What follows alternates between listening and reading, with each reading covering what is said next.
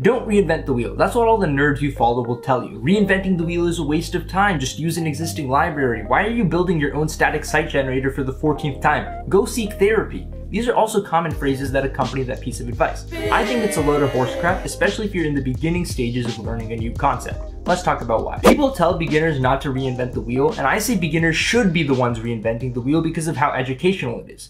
First of all, if you're building something from scratch, you're going to learn a lot about how it works, and it's probably the best way to learn about anything. A few semesters ago in one of my computer science classes, we were tasked with implementing malloc in C from scratch, and it was an incredible learning experience. Sure, we had some hand-holding and there were some guardrails, but it was still mostly from scratch, and I learned a ton about how malloc works. If I was never asked to implement it and just asked to use it in some programs, I probably wouldn't have developed that deep of an understanding. Sure, I still couldn't implement it completely by myself today from scratch because I haven't used C in a while, but at least I remember most of how it works. If I was never asked to implement it, I would have zero clue today. Reinventing the wheel is also a great way to develop your problem-solving muscles. When you're building something by yourself, when you're forging your own path, you don't really have any safety nets to fall onto, so when you run into problems, you're going to have to solve them by yourself. And you're going to run into problems. You're going to run into a lot of problems, but that's a good thing. You're going to struggle through them, figure out solutions yourself, and they're going to nest their way into your mind really deep like a worm. That's a weird analogy, but you get what I'm saying. You're going to remember these solutions to these problems, so when you're evaluating different solutions that already exist,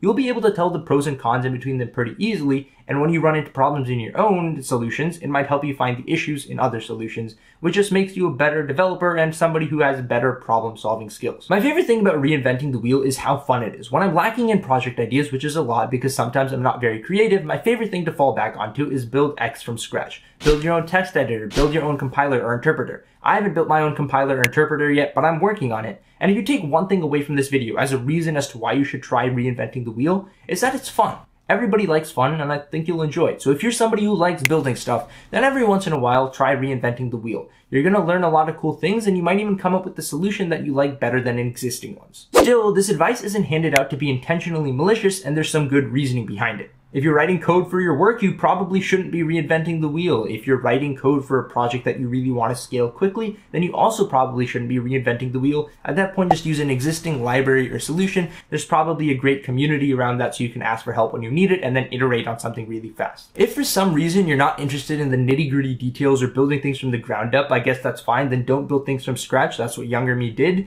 But if I could talk to my younger me right now, I would go back in time and force him to build things from scratch because I think it would make me a better developer. So do with that information what you will. Even if you really don't want to do it, at least think about how you would do it, even if you don't end up pulling out your caveman tools to go and hammer and start building that wheel. That's all I really have to say. Thank you so much for watching. I hope you enjoyed. If you did, hit that like button, leave a comment, subscribe, share it with a friend. Anyways, YouTube is telling you to go watch this video. I think that's great. YouTube's recommender algorithm is great, so go check that out, and I'll see you in the next one. Peace out.